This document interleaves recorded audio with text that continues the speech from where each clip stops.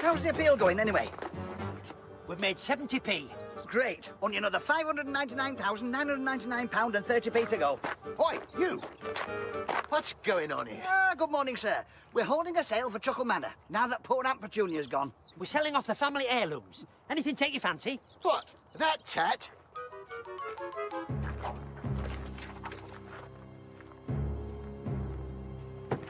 Well, since it's for a good cause, I'll take the lot. What should we say, £6? Oh, he wants to haggle. I'm good at this, watch. Shall we say £7? 5, 6, 3, 4. 1. Paul? I'll take no less than £2. Done. But you can keep that horrible thing. I suppose this will help us save the manor from our arch rivals, the Chortles.